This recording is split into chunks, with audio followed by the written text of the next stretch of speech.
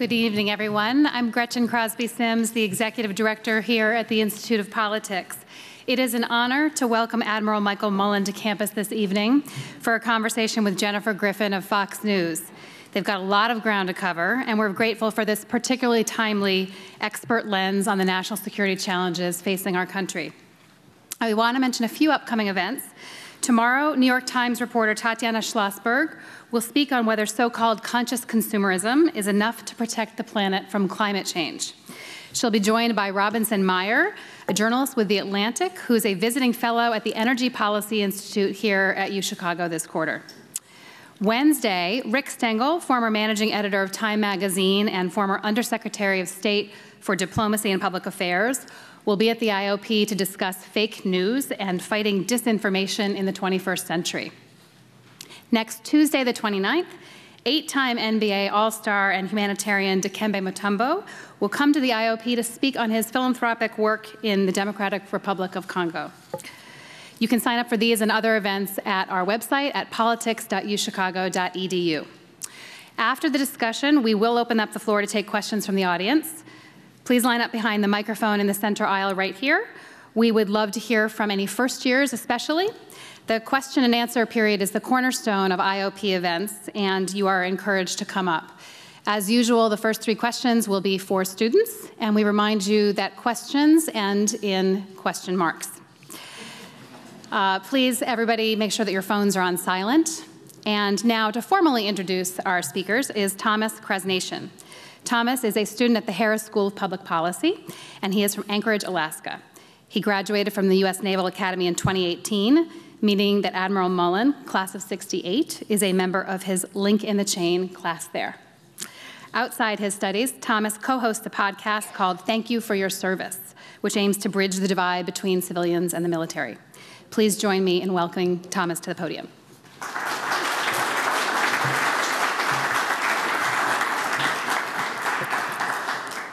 In 2011, speaking at Admiral Mullen's retirement ceremony, President Obama said that if there's a thread that runs through his illustrious career, it's his sense of stewardship.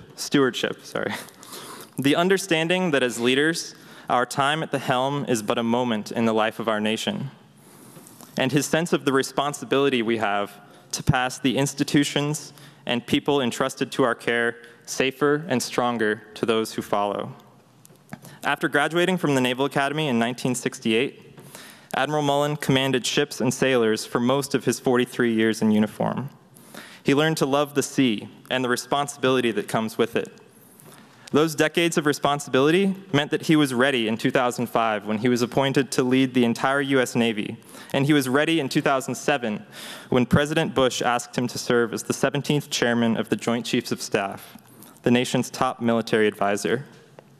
Admiral Mullen was ready to oversee the development of a new strategy in Afghanistan, to establish diplomatic relationships with world leaders, to spearhead the repeal of Don't Ask, Don't Tell, and to represent the 2.2 million men and women of our military to a society increasingly disconnected from them and their challenges. Both during his time as chairman and since, Admiral Mullen has been an irreproachable steward of our military institution. As policymakers grapple with today's military and foreign policy challenges, all of us who care about the future of our country and its institutions should be eager to learn from the insight and advice of this extraordinary public servant. Admiral Mullen is joined in conversation tonight by Fox News national security correspondent Jennifer Griffin. During her career as a journalist, Ms. Griffin has covered major world events from South Africa, Cyprus, Moscow, Jerusalem, Pakistan, Afghanistan, and now Washington, D.C.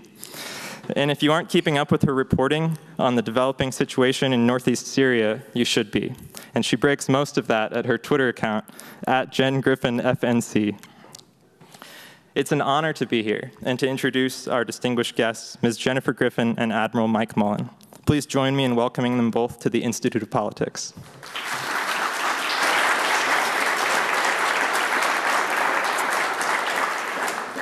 Thank you for that very kind introduction, and I'm so pleased to be here at University of Chicago with Admiral Mullen, who I have known for the past 10 years. And the reason I know how long we have known each other is that when I first figured out that I was pregnant with my 10-year-old son, we had just stepped off a Black Hawk helicopter in Afghanistan in the Korengal Valley. I had morning sickness, and his aide knew that I was pregnant before my husband did. Admiral Mullen has a very interesting background for a military person of 42 years. He was born in Los Angeles to parents who were in the entertainment industry. Many people don't know that his mother was the assistant to comedian Jimmy Durante, and his father was a famous Hollywood agent. So he comes to this incredible career in the Navy from this incredible world out in Los Angeles. He also, as Thomas mentioned, was a classmate of Jim Webb, Oliver North at the Naval Academy. Both of his sons attended the Naval Academy. And I had the privilege of working at the Pentagon as the Fox News national security correspondent when he was chairman of the Joint Chiefs. And so we traveled together overseas and covered a lot of stories together. Admiral Mullen. Jennifer. In 2016, Michael Bloomberg vetted you to run on the same ticket with him in the 2016 presidential race. And in the end, the ticket did not go forward. But would you ever consider running for president now? Is Michael Bloomberg considering running for president? No and no. All right. No, I mean, I get asked about Bloomberg all the time, and there are a lot of people, myself included, that think he'd make a great president. In 2016, he was running as a third-party candidate, and I know precious little about this system, but it turns out a couple things. One is if you announce and you're a third-party candidate, you need to announce a ticket as opposed to, obviously, what we go through now. And so I thought he was vetting 3 or 4 people. It turns out he was only vetting me. And in the end, he decided, and then anybody's going to do this, has to start at a certain date because you need signatures. He was prepared. He actually had office space in 50 states at that point in time, and he was prepared to start. And as I recall, I may have this off, it was like the 1st of March or the 5th of March, he had to announce in order to be able to get the signatures in Texas, which is going to be the first primary. And you go out and get 1 million signatures, and I think the number was 250,000 were validated or verified. But he basically, and Bloomberg's a data-driven guy, and he has 2 really good political advisors, but he came to the conclusion that he couldn't win. And in fact, he came to the conclusion that he could get enough votes so that whoever ran would not be able to get 270. You'd throw it in the House is Republican, and they'd end up electing Trump.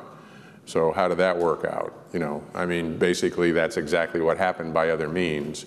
But he decided that he didn't want to take that kind of step, if you will, at that particular point in time. So that leads me to my next question. Yes. Well, just one other thing. I mean, it's not that like people haven't asked me in that regard. They have, and for me, it's such a different world. I mean, I experienced 4 years in a political environment as chairman, and it was very different from anything I experienced in my entire professional life. It is a different world, and politics is a different business. So for somebody like me, or even some other retired 4-star. To get into it, it's a different game, and these days, I suppose it always has been. It's a blood sport, and are we prepared to play it that way becomes a question. So I've talked to a few retired senior officers who looked at this in the past, and part of this is it's just not us, it's not our values. So it would be, I think it would be very difficult to do something like this. So speaking of that, Admiral Bill McRaven got a lot of attention last week with the op-ed he wrote in the New York Times. Most of you know that Admiral McRaven was the 4-star admiral in charge of U.S. Special Operations Command. He also was in charge during the bin Laden raid. He wrote this article in the New York Times that I'd like to quote from because it was so unusual, and I want to talk to you about what your reaction to it is. He wrote, the title was, "Our Republic is Under Attack from the President." He went on to say, and that he was describing how he was quoting 4-star generals who he had recently seen at Fort Bragg at a change of command ceremony, and he said, The America that they believed in was under attack, not from without, but from within. These men and women of all political persuasions have seen the assaults on our institutions, on the intelligence and law enforcement community, the State Department, and the press. They have seen our leaders stand beside despots and strongmen preferring their government narrative to our own. They have seen us abandon our allies and have heard the shouts of betrayal from the battlefield. One told him, "I don't like the Democrats, but Trump is destroying the Republic." He went on to write, and this was the conclusion, "It is time for a new person in the Oval Office, Republican, Democrat, or Independent. The sooner the better. The fate of our Republic depends upon it." Now, explain how unusual it is for a four-star general, even though retired, to write such an op-ed. What do you believe is behind it? You obviously are probably still in touch with Admiral McRaven. Is he planning to run for president? Is this part of a political campaign? And do you think it is wise for four-star retired officers to be writing such op-eds? So I think our republic is under attack. I just don't think a retired military four-star is the right person to make the statement. And I have a long history of speaking to the civilian control of military, which is who we are as a democracy. And you didn't hear Jennifer say Mr. McRaven, it's Admiral McRaven. And so he'll always be an admiral and he'll always be referred to. And the message that comes out to an awful lot of people in America is this is where the military is. And in a way, he does speak to this. And in fact, I've discussed this with him since I read it the other day. And honestly, because he knows my background on this, it was one of these things where he was waiting for my call. And I think the world of McRaven. Believe me, we're very close. But it is increasingly, it's increasingly difficult not to say something. Obviously, he feels very strongly about it. Yet at the same time, we're a military that must remain apolitical. And once you start attacking the president from whatever party, in this case, obviously the Republican president, President Trump, you throw yourself on that political side, and it's very difficult to pull yourself back. And then people are reflecting that, I wonder if that's where the military is, or that must be where the military is. So I worry a great deal about it. It is very much a sign of the times. It's hard to not speak because there's so much damage that's happening right now, if you will, to the institutions that we care about, for example, and to what we stand for internally and externally. So there's a huge worry. I just worry that another Admiral, Jim Stavridis, is routinely out on MSNBC. Barry McCaffrey, retired four-star general, routinely out historically. And I just think the net is not worth it in terms of us having an impact on the change, even though these are extraordinary Americans who care a lot about the country and the institutions, in which they served both for and with. What are your colleagues telling you behind the scenes that they're not publishing?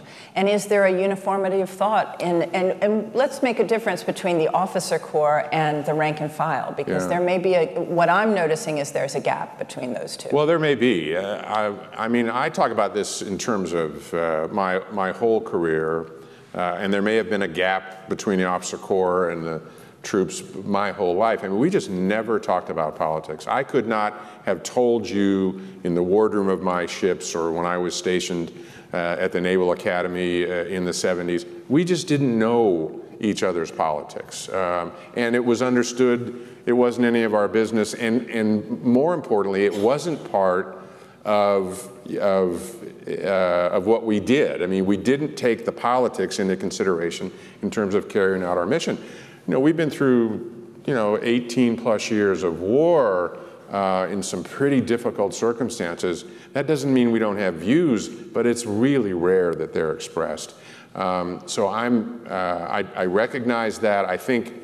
So why now? Do you think it's these 18 years of war that is just fraying the nation and causing people to speak up in this way? But Jennifer, it's not why now. This happened after Iraq because Iraq was really tough. In fact, that was almost, to me, a seminal point where retireds, in particular, retireds came out, and in many cases, they're paid, to speak for whatever media outlet they're speaking for, and to speak pretty strongly against the president and against the president's policies. It happened with Bush, it happened with Obama, and it's happened again with Trump. So I don't think it is why now. One of the things I worry about this that has concerned me for years is that we are teaching our young ones that it's okay to do this. So when they get out, they can do the same thing.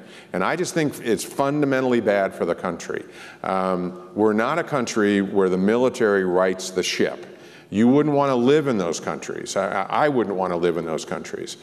This is up to the American people and the civilian leadership to make sure the ship gets right. And I recognize that's a huge challenge, and believe me, I'm as concerned as anybody with where we are right now in terms of the institutions which are getting destroyed, but also this has been on track for a while. This isn't just about the 2016 election. I've watched the politics in Washington for the last 20 years just get tougher and tougher and tougher. More and more things get politicized. For crying out loud, whenever it was, a month ago or 2 months ago, we politicized the Weather Service. There just is nothing these days that doesn't somehow get politicized. And I think we politicize our military at our peril. Let's step back and look at what's happening in Syria. The president just said, we never gave a commitment to the Kurds. Defense Secretary Mark Esper echoed, we had no obligation, if you will, to defend the Kurds from a long-standing NATO ally, Turkey. I spoke to General Mazloum, the head of the SDF, the YPG, Kurdish commander on the ground last night, and he told me, as disappointed as he is, he still would prefer to fight with the Americans. He hoped that President Trump would change his mind. And what is your reaction to the decisions the president has made recently? And when you hear those kind of statements, we never gave a commitment to the Kurds, what is your reaction? How do we understand what we're seeing? We've been committed to the Kurds in my life since the 90s. I mean, there are those that would argue that it was the no-fly zones that we put in place, and we did a great deal to make sure that the Kurds in northern Iraq were able to both be stable and sustain themselves over time, first of all. Secondly, my interactions with Turkey over time, but both in NATO as well as these wars, that the Turkish leadership, Erdogan in particular, would, and I think they now have a wide open door, they would kill every Kurd they possibly could, and they'd label them all PKK. We underestimate. How did we stop them then? Well, I think we stopped them by not doing what we're doing, which was. No, but how did we stop them in the past when they'd come across into Iraq? Because they've been doing this for some time. No, I understand that, and in fact, we addressed that over time from the standpoint of and there are some terrorists that are inside the PKK, but every Kurd is not a PKK member, and that's the broad brush that Turkey paints. And what I worry about now is that's what's going to happen.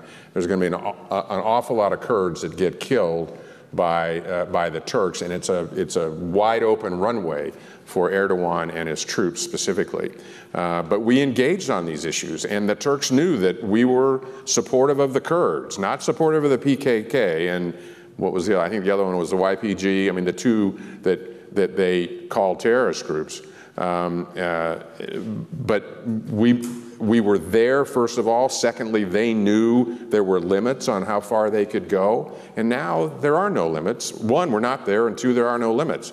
Secondly, I think it's just too easy to say that we didn't have a commitment. I mean, we've been fighting with them now for 4 years. It took us an enormous amount of effort to put this coalition together, against all odds, quite frankly. Started with Obama and put it together under Trump. And it had an extraordinary impact when you look at the footprint, the tens of thousands that were in this group together, and what they were able to sort of stabilize, which is now all going to come unglued, from my perspective. Everybody we would want to lose in this is going to win. Putin's going to win in Russia, Assad's going to win in Syria, ISIS is going to win, Erdogan's going to win, Iran's going to win, and we and our friends are going to lose. Do you think the American military raised the expectations of the Kurdish leaders and the Kurdish people, made false promises, knowing that eventually they would have to leave? No, I don't think so. I think the American military, I mean, I'm not there every day, as I used to be, so I'm a little wary of what I think the saying what the American military thinks. I think my experience is American military leaders are pretty practical about what's going on, so that I don't think they would have raised expectations. They would have been, it's pretty amazing when you consider that coalition, if you will, across, what they've done with a total of 2,000 troops in Syria has been pretty amazing. And they would never, at least I don't think, it's not my experience that they'd ever overpromise in that regard. But they certainly would not expect on either side, with the Kurds, the FSA, anybody that's involved in that, they certainly would not expect on their side or our side to be there on Monday and Tuesday be gone. Do you believe that the president green-lighted, either through words, actions, body language, for the Turkish military to come across? Because there are military leaders in the Pentagon, Esper, for one, who says that they had no choice. There were 15,000 Turkish troops. It was a fait accompli by the time they had the phone call. What is your assessment of what President Trump did or didn't do? Erdogan would not send those troops across that border if the Americans were there. That's what I believe, specifically. And in that regard, it opened the door. When we were gone, it opened the door. And there's nothing, quite frankly, and I want to give Turkey credit. Turkey has absorbed a lot of refugees. Turkey has foot a big bill during this Syrian crisis, so it's not like everything they've done hasn't been supported. But there's absolutely no doubt in my mind that their focus is so heavily on PKK that that's what they want to address, and we've now given them, a wide open lanes to do exactly that. And I think the results are going to be really tragic. So does Turkey have a point in terms of the differences in the Kurdish groups? PKK is a State Department listed terror group. Right. Then there's the YPG, which Tony Thomas, who was the head of Special Operations Command, admitted in public that it was commanders on the ground who changed the name of the YPG when the U.S. military decided to team up with them and called them the SDF, the Syrian Democratic Forces. It was a rebranding of the YPG, which everybody knew the Turks believed were, if not the same as PKK, cousins of the PKK. Yeah. So didn't the U.S. know that this was a very difficult marriage, that eventually they were going to have to face Turkish concerns? And what was the plan to deal with that? Yeah. And was that a mistake? Well, I think I don't think there's any question. My guess would be they understood eventually we're going to have to deal with this. But given the coalition that was put together and the impact of it and the stability that it created, it seems to me it would have given us time to figure out how to deal with that with Turkey, as opposed to just pulling out. And in fact, the de facto result of that decision was to let Turkey deal with it and kill as many as they possibly could. And that's what they're going to do. Do you believe this will lead to ethnic cleansing of the Kurds? I don't know. I'm not sure. I mean, those are all, the genocide piece, the ethnic cleansing piece those are pretty harsh words. I'm not sure. I do believe that they're going to kill a lot of them. If you were looking at the decision, try to put into context for our audience, what are the immediate tactical results of this decision in the last 2 weeks, and what are the strategic implications? Well, I think the tactical results will be that they're going to clean a lot of that out. I think we've seen, I think it's the FSA, immediately. Explain the FSA. The Free Syrian Army, which was sort of the core of this coalition, and they looked to Assad immediately in their own country, which would have been the last person in the world that they would look to to protect them, and they actually had nowhere else to go. Don't you think the Turks will probably use the Free Syrian Army as proxies to carry out, if it's ethnic cleansing or attacks on Kurds, they're going to use them so that their military itself does not have to leave? I don't know that they would do that. I mean, that may be the plan. I haven't heard anybody talk about that at this point in time. So I think this gives enormous power back to Assad. You know, that's both tactical and strategic in a country that I thought would never come back together, actually, after what it went through. I think it goes back to, and you served in the Middle East, so you know, one of the things the Israelis have feared forever is this, what I would call sort of this bridge from Tehran to Beirut, and a lot of that goes through Syria, and I think it opens that up again. I have been surprised that I haven't seen, not that he doesn't have his challenges, I haven't seen more out of Netanyahu specifically, although I think he still is the prime minister, although they're struggling coming up with a government. But that bridge is something that the Israelis always wanted to break, so that you didn't have those lanes to ship all the weapons and support for Hezbollah. So I think, and that's somebody else that wins, is Hezbollah in Lebanon, and what's his name, Nasrallah. And that's really why the U.S. military has agreed to, and the president has agreed to keep 200 troops at the Atanf base in southern Syria. It's to stop the Iranian forces. Yeah, I saw the president speak to that today. But it has really, I would say, strategically, it's almost taken us back to where we were 10 or 15 years ago in terms of that.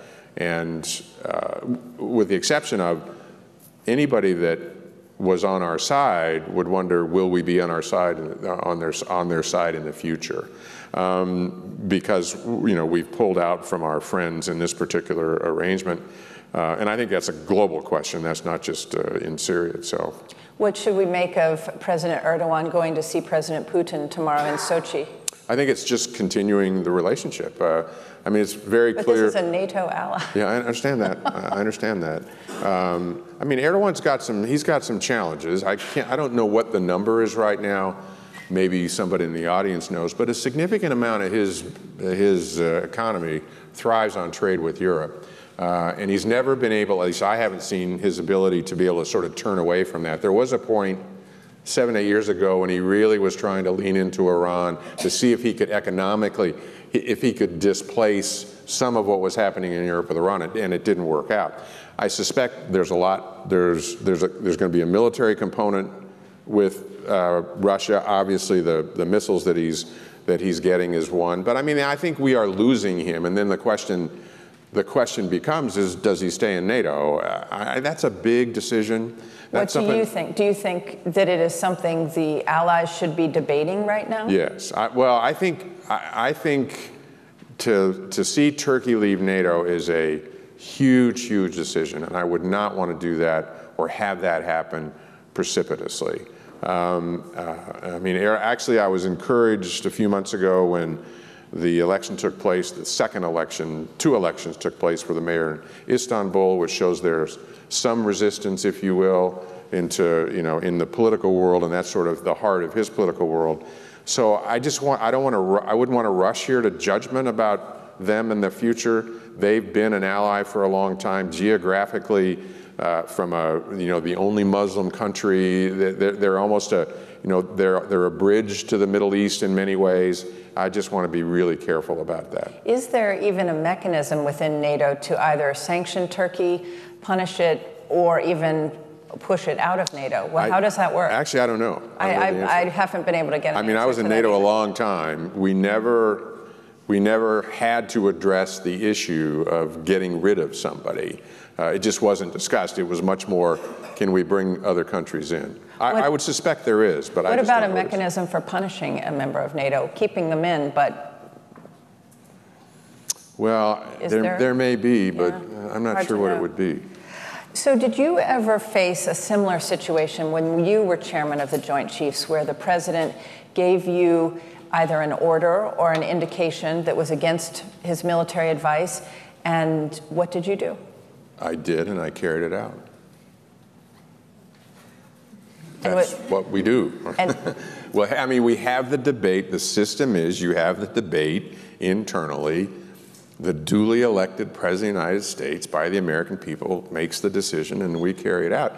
In fact, I try to use George Marshall because Marshall, to me, is one of my idols. And what Marshall said at one point about this question, in fact, the more I disagree with the policy decision, the more I act like I support it to send a message. But is that what military leaders are doing right now? Yeah. The active duty ones? Yes. Yes. Yeah. Yeah. Have they told you that? I think Chairman Milley will do exactly what he's told to do. Make sure, get the 26 out, whoever they are. Make sure they get out safely, and then take whatever the next steps are going to be. Sure. The incident that you're referring to, are you talking about the pullout from Iraq? Because it seems to me there are quite parallels to when President Obama pulled out rather precipitously from Iraq. Yeah, I think the lessons of, and I've thought about this, more in the last few days because of Syria. We need to learn from, one, how easy it is to get into war and how hard it is to get out. So in Iraq, we got out, in my view, principally because the president had promised this in his campaign. It was a campaign promise. There were specifics that facilitated, we couldn't get a SOFA with them, a status of forces agreement with them, that precipitated, but it fit very nicely with the political piece. But doesn't that sound very similar to what President Trump just did? No, hang on. And then obviously, we had the ISIS resurgence, or the ISIS surge that came out of that. We are going through a similar debate right now in Afghanistan. It's very clear President Trump doesn't want troops overseas in these quote-unquote endless wars. There are a ton of terrorist groups in that border between Afghanistan and Pakistan, and who's going to make sure they don't hit us in some way? Some of them are aspirational, some of them are operational. They all don't like us a lot, and that's in our national interest, I think vital national interest actually there. That said, we are tied to what the president has said. I think it's very possible that we go to zero there as well. And you could argue it's been a really tough fight in both those places, and we've had our ups and downs. There's no question. We get it in Syria. We finally get it about right, where it's almost it's stable, different from Afghanistan, different from Iraq in that regard, and it was a very tough fight, and yet we make a decision to pull out because of my own view, because of the politics of it, because that's what he said he would do. So we have a very difficult time figuring out how to get out of what we start or what we get involved in, even at a relatively small level in Syria compared to the number of troops we had in Iraq and Afghanistan. So it appears to me that's exactly what he's doing.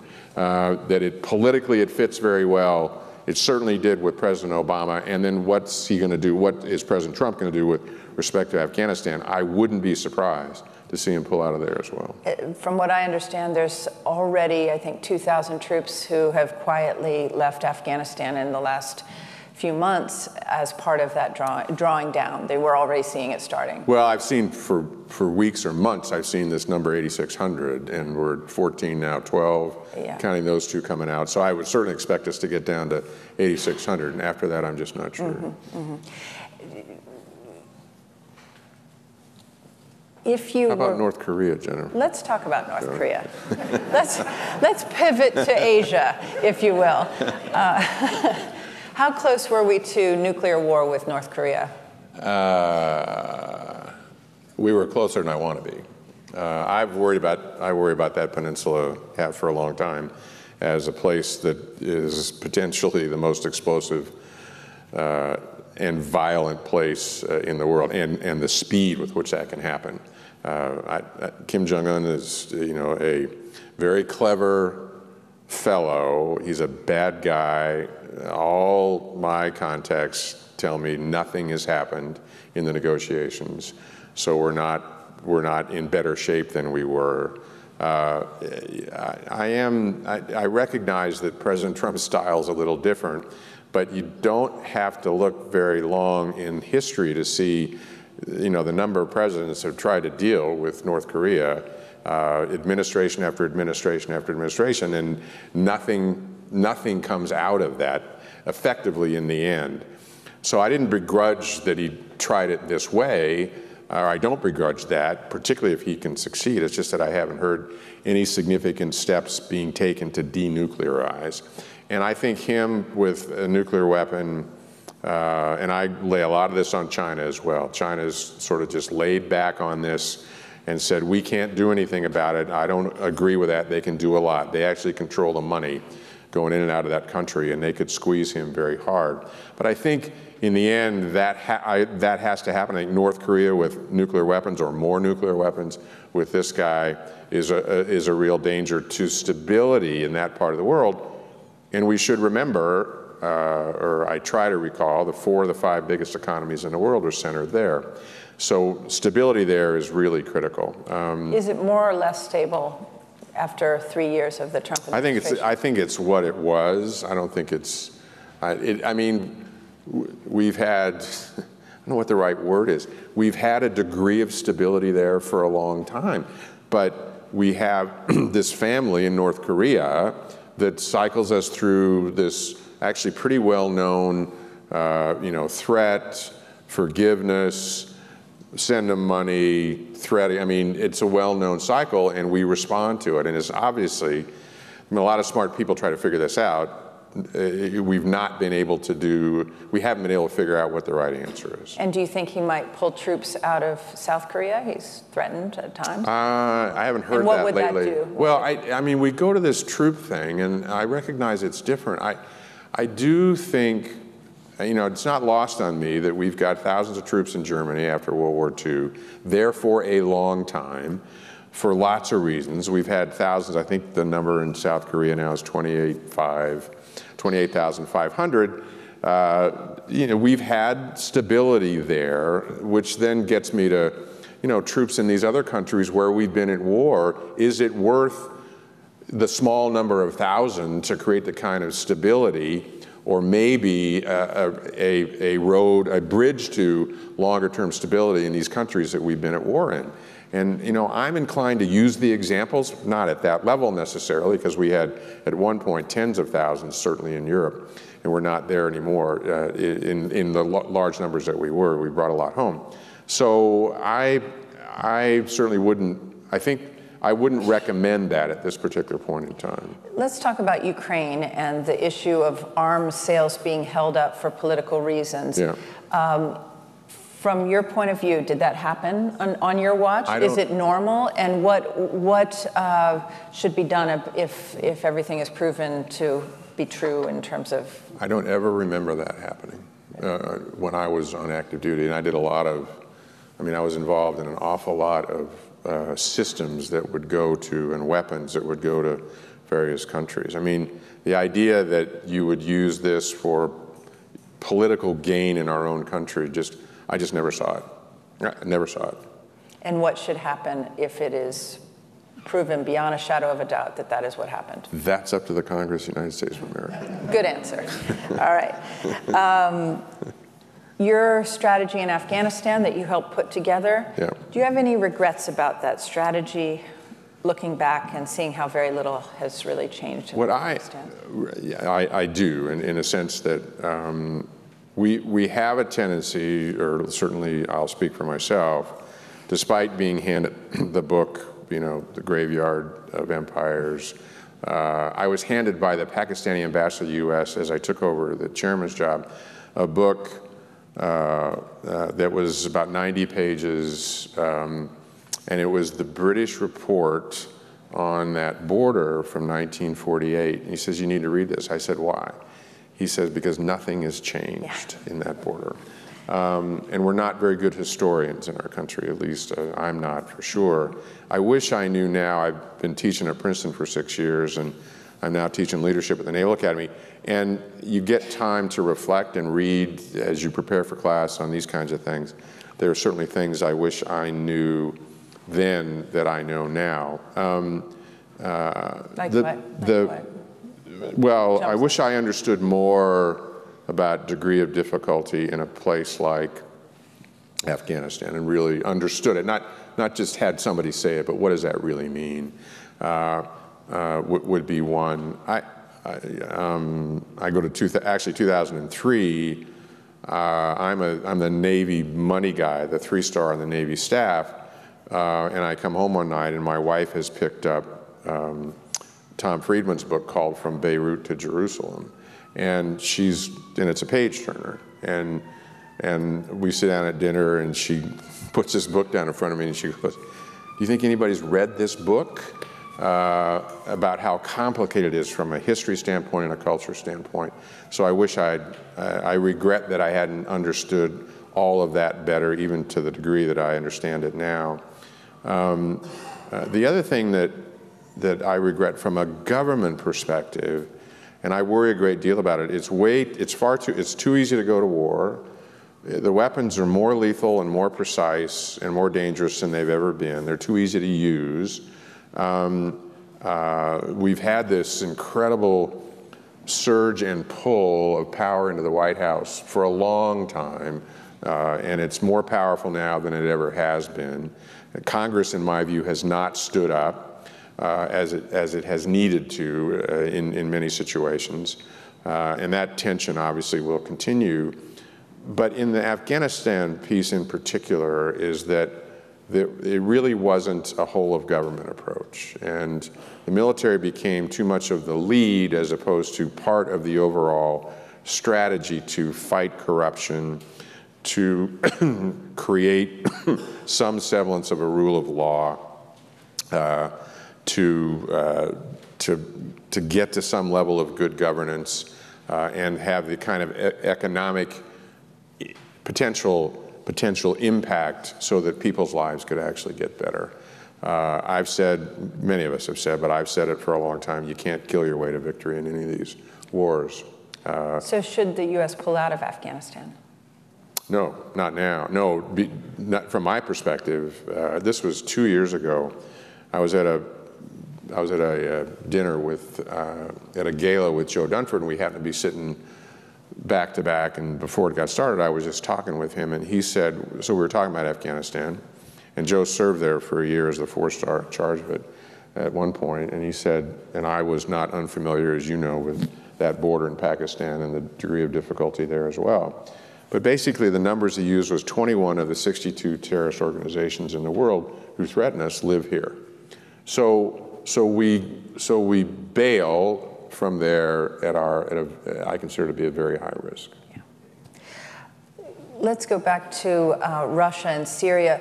Could the president be right that by pulling out of Syria, he's sucking Russia into a quagmire as Russia was sucked into Afghanistan and then eventually, or the Soviet Union was sucked into Afghanistan? If that is his long-term vision, could he be right? I think it's at this point, it's basically just speculation.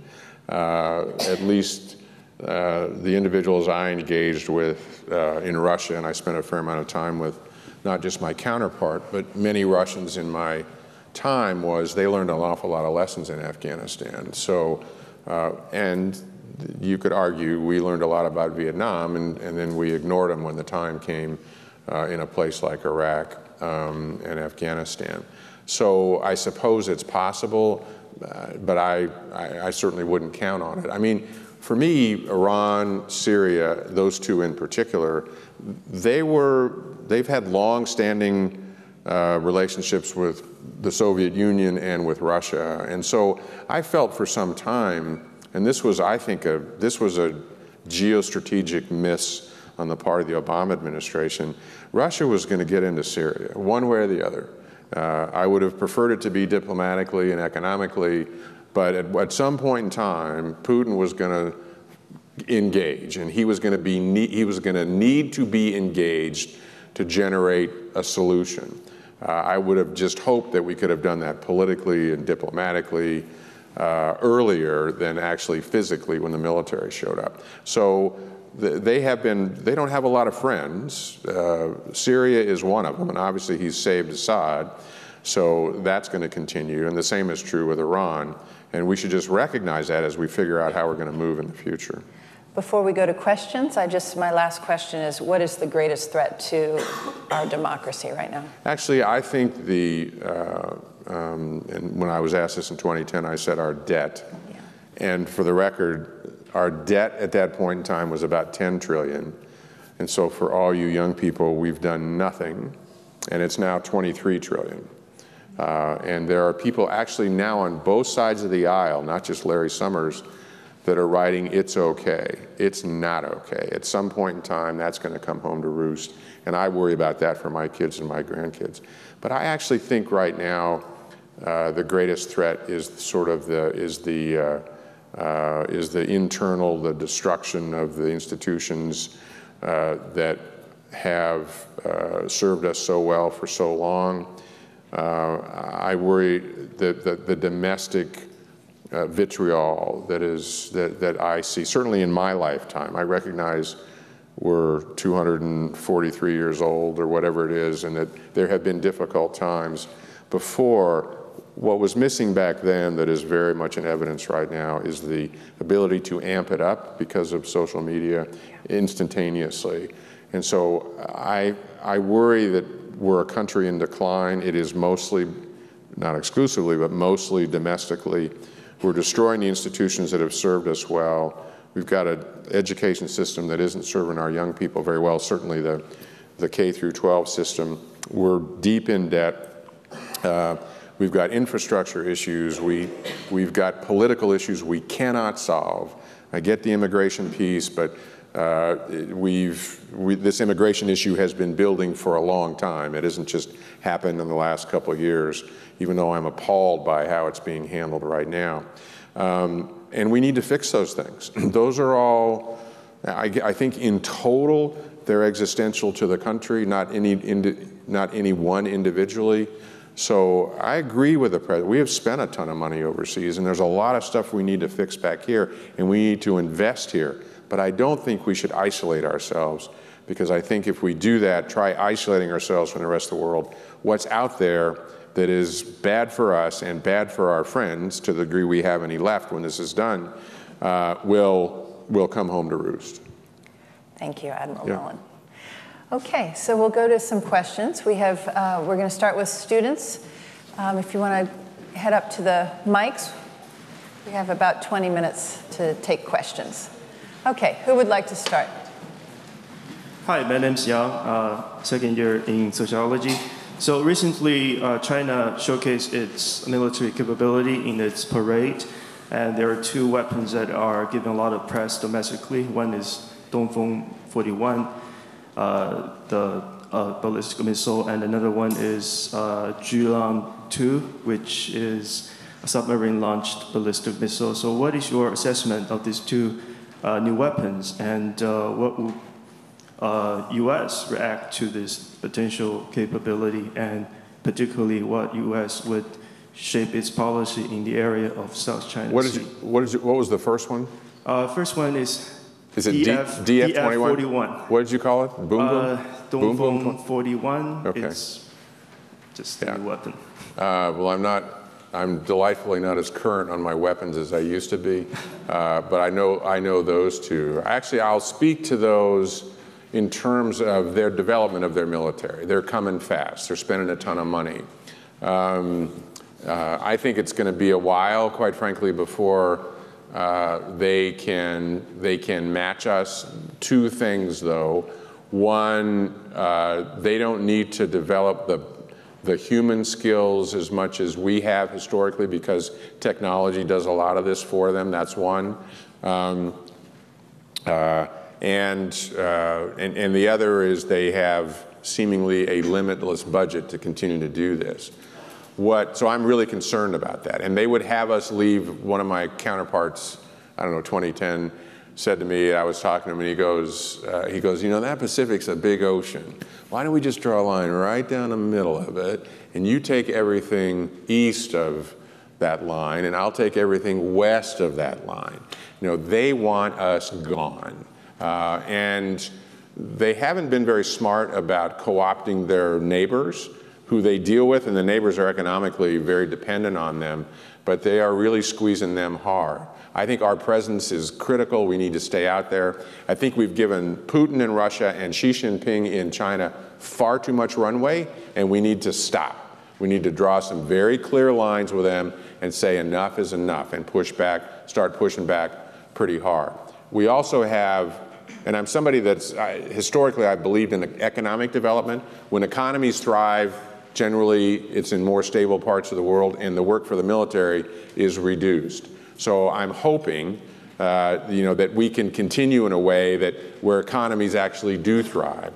But they're developing their military, and in many ways they're copying us. They're developing a blue water navy. They're not that good yet. They're better than they used to be. But they're also heavily focused on these, what I call gray war, gray zone capabilities. The cyber capability, the space capability, the electromagnetic spectrum capability, and we need to be pretty careful about that as well. And to me, this century, more than any other relationship, the most important relationship in the world between two countries is the one between US and China. Thank you. Great. Thank you, Admiral Mullen. I'm Wolf. I'm a third-year philosophy major. I want to ask you about a report. I don't know if you've seen, it's a Turkish report, actually, or a Turkish boast, maybe, that there's 28 groups or militias that make up this Free Syrian Army, this sort of mercenary force that's doing the brunt of the invasion of the Kurds right now. And the report says that 21 of them, 21 of the 28, were previously the recipients of either American training or funding or arming. Yeah. And that was sort of a CIA gig, not an Army or a Navy one, but kind of an Obama-era consensus policy. So I wonder if you could assess that in light of what's happened now. Well, I can't. Do you know about the report? I mean, Jennifer's more up to speed on these than I am. I don't know about the report, but I do. But I think your question is fair, whether the report exists or not. That Free Syrian Army, at one point in time, was favored by the CIA, given weapons, and then we shifted gears, and the policy became to work with the YPG, which was rebranded the SDF, and so this Free Syrian Army is an interest. If it's made up of some of those groups that the U.S. trained, there probably is some truth to that. But you were I rest my case. I'm not supposed to be answering questions. I know that. Hi, I'm Eric. I'm a first year in the college. I had a question about the term endless war. I feel like it gets thrown around a lot in politics, and I was wondering what you consider to be an endless war. Was the troop engagement in Syria an example of endless war, and what are the implications of that term being thrown around by politicians? Well, I think it's, metaphorically is it's never going to end, and can we ever get out? And he's very specifically saying, yes, I promised I would, and he's going to end it physically by, I don't know if he's going to end the war, but it means bring the troops home, which ends the war, technically on the spot. I don't think it's over, in the area, and he's comfortable with saying, and somebody else can fight that. Let the locals out there who live out there fight that, and that's a pretty consistent philosophy with him. I get the point. These have taken certainly a whole lot longer than anybody anticipated. You're probably too young, but I mean, when we went into Iraq, we were going to be back, I think it was in 3 months. Yeah. 3 months was what was, and obviously that didn't happen. And we go to war now, they're not short wars. I sort of put them in just empirically 10 years at a crack, and in some cases longer than that. They take a long time, which gets to the seriousness of how serious a decision it is for any president to make a decision to go to war. So it's hard, and I go back to what I said earlier, I guess, it's too easy to start them and it's too hard to end them. Also, they're not really bringing those troops home. They're repositioning them in Iraq, and the president just sent 2,000 troops to Saudi Arabia. So how does that fit with this ending endless wars? It's hard to tell. Yeah. Thank you. Admiral. Hi. The time after 2001, after 9/11, and the U.S. invasion, the amount of information about Afghanistan as a people, and the Afghan people who were, by and large, not very educated, and they're divided into tribes. Do you feel now that with all the elementary education that has been done there, are the people of Afghanistan becoming united even though the Taliban are there? Are they much more of a one country now than they were 20 years ago? I don't think they're that much more. I think I mean, they really are a tribal nation. I think what's different and what we tried to do was to put together some version of a government in Kabul that could be responsible for the country. That said, my view is they're never going to function based on some strong central government per se. The challenge that we've had over time is how do you prevent the Taliban from taking over again, which not many Afghans want, quite frankly. And then how do you deal with the terrorist groups that live on that border per se? And there are some metrics, girls in school. I mean, there are some things that have certainly gotten better, but it's been much more of a struggle than we anticipated. Were you in favor of negotiating with the Taliban? Was I? Yes. Yeah. I don't have much time for Kabul leadership. Oh. Didn't with Karzai, don't with Ghani. I don't think they can deliver their country. Although Karzai wants to come back, from what I hear. But by negotiating with the Taliban, would you be handing the country over to the Taliban? No. How did? No, no, not at all. I think.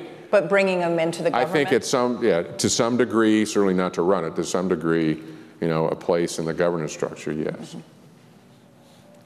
Hello, Admiral Mullen. Thank you for being here. Hi. President Obama called ISIS the JV team, and it just grew under his presidency. Under the Trump administration, they have lost much of their land and influence in that region. What did President Trump do differently that President Obama should have done? Well, I think President Obama wanted to come home out of Iraq, which is what he did. And I think he regrets that statement. I think he was wrong. They're obviously not a JV team. And I think what started to happen at the end of his administration, and then certainly what happened with the Trump administration, was an awful lot of, we kludged this group together that had a massive impact on ISIS. That said, they're not gone. They came back once, and I worry a great deal that they'll come back again. There's nobody that's saying ISIS is gone. So we're going to have to face that again, one way or another. And believe me, I give President Trump and what Jim Mattis and what the military leadership has done, along with our friends, friends, we could talk a long time about friends in the Middle East.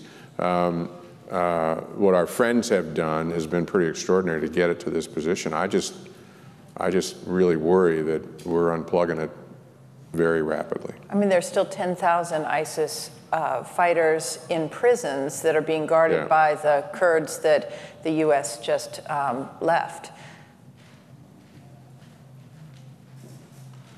Some analysts say that Erdogan several years ago provoked more indiscriminate attacks on Kurds to build up his own nationalist support for his electoral politics. So I wonder how much the cooperation or alliance between Turkey and Russia, which goes against the grain of several hundred years of national interest logic, is based on rulers who are really not acting in the interests of their nations. So we can say that that might be Trump as well as Putin and Erdogan. Well, I think Erdogan thinks he's acting in the interest of his nation. I'm not fond of him, but when you look at what he's done when he came in, I think in 2004, and what he's been able to do politically in that country, it's pretty extraordinary. He's a master. He's a master. And I've actually sat with him, just the two of us, and he's one of a handful of people in really small numbers in my life where he is almost messianic to me, specifically. He gives you that sort of look. And like him or not, he's really good at what he does. So that he used that, and this goes to the question Jennifer asked earlier, that he used the Kurds, the PKK, YPG, attacking the Kurds to help himself politically doesn't surprise me, and doing it in a way that I think is pretty indiscriminate, and that's what I worry about is going to happen right now. And it's less, to me, I mean, we'll have to see where Putin goes on this, quite frankly. Putin doesn't have, I think Putin's strategic view is to return to the great power table. He doesn't have a lot of resources to do that. He wants the near abroad in pretty good shape, but that Vladimir Putin's going to try to reshape the entire Middle East, that is a quagmire, and that is something that he's going to spend a lot more time and money on than I think he has, if that's what he's going to do. So I don't worry about that as much. He will take care of Syria, and he'll make sure Iran does okay as well. Hi, my name is Rahul, and I'm a PhD student in the Biological Sciences Division. And thank you for your talk, Admiral Mullen. Thanks. My question is about U.S. policy in Afghanistan. Ever since the collapse of the Silk Road, it's been very hard to establish a strong central government in Afghanistan. And some historians have attributed this to a revenue issue. Since the few periods of times when Afghanistan has had a strong central government, they've had to use some sort of external revenue source to kind of subsidize control of the tribal areas. Yeah. So my question is, to what extent should U.S. policy in Afghanistan focus on reestablishing an internal revenue source for the country?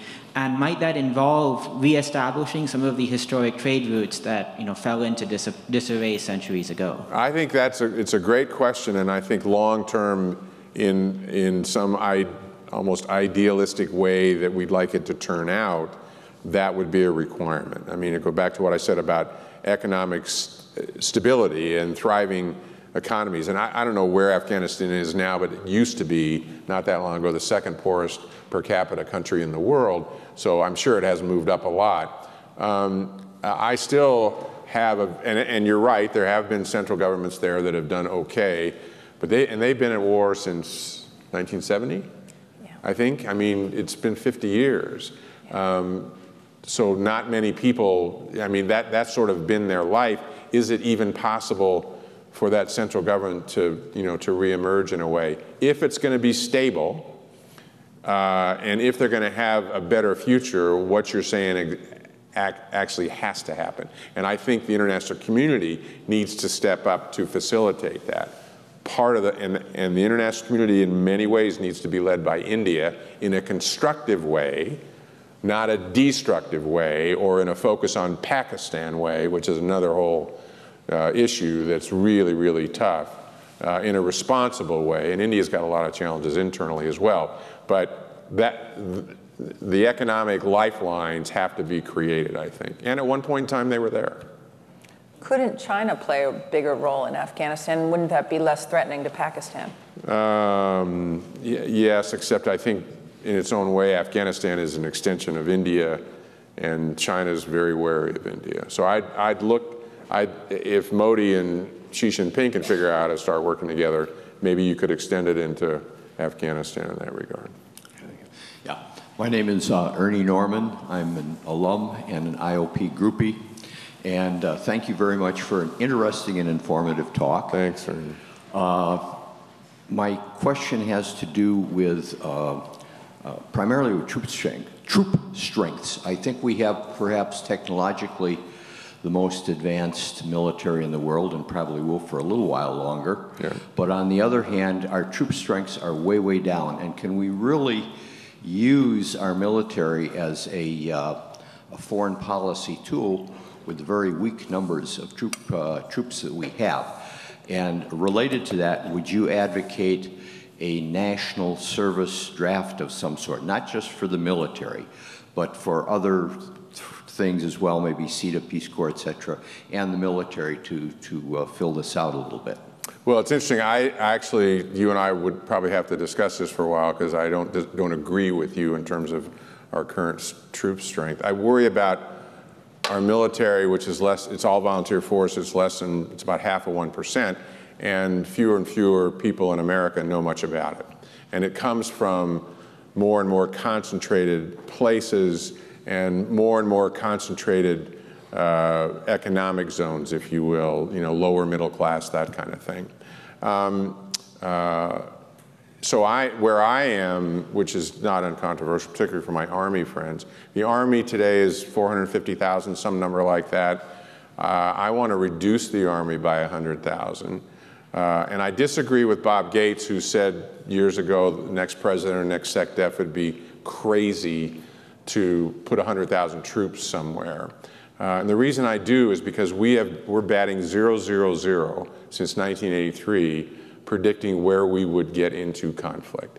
And so I don't want to take the possibility that we might have to do that if it's in our vital national interest to do that. So I want the Army big enough, 350, don't check my math here, Jennifer, but I mean some number like that, but down 100,000. The other thing is these wars don't last 3 months, they last a decade or more. So I could put 100,000 somewhere, and then they'd be there for a year, but now I got to relieve them. And to relieve them, I'd have to call up 500,000 kids. And I want to have a draft for that war. This is a discussion I want going on in America if we're on the verge of going to war, so that discussion is taking place in the home of every 18-year-old boy or girl at the dinner table, and that those parents say, yes, this is important enough, I'll support this, or no, there's no way, and they take that up there to their representatives, and we actually have a raging debate about whether we're going to war or not. It's too easy, as I've said. Presidency is too powerful, and it is the most important decision the president makes, and the country makes, I would argue. And we have that debate, and if the debate is yes, we go, then we go, and if it is no, we don't, then no, we don't. That's going to create a much different view of how we go to war. Now, I want the debate. I don't know of another mechanism to create it. So in that sense, I want to be small enough to be able to take care of ourselves, certainly. But if I'm going to go somewhere like that, I've got to draft, let's say, 100,000 kids. To do that, or I've got to draft 500,000 kids to get the 100,000, because I can leave them there for a year, but I got to relieve them. So now I need another 100,000 to relieve them, and my ground force isn't big enough to do that. That's a learning for me when I was chairman. Yes, the all-volunteer force is a great force. It's the best I ever saw in 43 years. But there's a political piece of this, that all-volunteer force gets used for, or used without having to make hard political decisions, and I want those to be made. Yeah. Hi, Admiral. My name is Vishan. I'm a first year at the college. Thanks for coming. Sure. My question is about counter-narcotics policy in Afghanistan specifically. So as far as I understand it, the U.S. has been targeting a lot of opium production over there to try to stop the Taliban from getting like a larger revenue source. Yeah. But given that you said before that you don't think the central government is like a reliable partner or as credible, and given that a lot of the sort of more local leaders are utilizing U.S. assistance and power to like just take out their rival tribes, I guess, what do you think the best policy is going forward to combat revenue sources from opium? Are we still doing that? I think we've pulled out of Helmand quite a bit, so I can't imagine that we're that engaged. I think that's been scaled back quite a bit. Yeah, I'm very familiar with that in my time, because we did a ton of that and it failed. Yeah. Right. Because we couldn't figure out how to put income into pockets and food on the table for the opium opium farms, if you will, or fields, those that did it. So, and I haven't heard anything about this in a long time. If we're still doing it, it's an incredibly difficult task. I mean, part of me goes to one of the biggest problems is the supply side, the demand side, which is here. It's not exclusively here, but it's certainly here. It's just, I have found that to be an extraordinarily difficult task, as you've just described it. But it is fundamentally, it has to be put food on the table for these very poor people. Thank you. We're out of time, but we'll take one more question. Hi, my name is Michelangelo. I'm a first year in the college. Thank you for being Hi, Michael, here. yeah. Admiral Mullen. Yeah. So if I'm not mistaken, all members of the military take an oath to not only obey orders from the president and their superior officers, but also to defend the Constitution. Correct. Do you believe that there is a point, and how would you define that point at which members of the military should exercise their own judgment or subjectivity? It's a great question, and where I am on that is if you are given an illegal order, an immoral order, or an order that fundamentally, you're not going to carry out, you disagree with it so strongly, you're on the officer corps side, and you are defending the Constitution, you're not defending the president, then your obligation at that point is to resign and leave the service. And that goes right from second lieutenants and ensigns all the way to 4 stars. And that's the message, and that's the way it gets done. I don't believe it is good for us to publicly disobey, or certainly on the active duty side, this is where we started earlier, disagree with the elected leader, the commander-in-chief of the country. The president's the commander-in-chief. He's my boss. When I get an order, I carry the order out. If I can't do that, I leave. And I don't leave with a big speech. I do actually what Mattis did. Mattis, as SecDef, that's essentially what he did. And he wrote a brief, but I thought very potent letter as to why he disagreed. And that's the path. Well, I want to thank everyone for coming today. Excellent questions, a wonderful discussion. Thank you, Admiral Mullen, for being here. Thanks.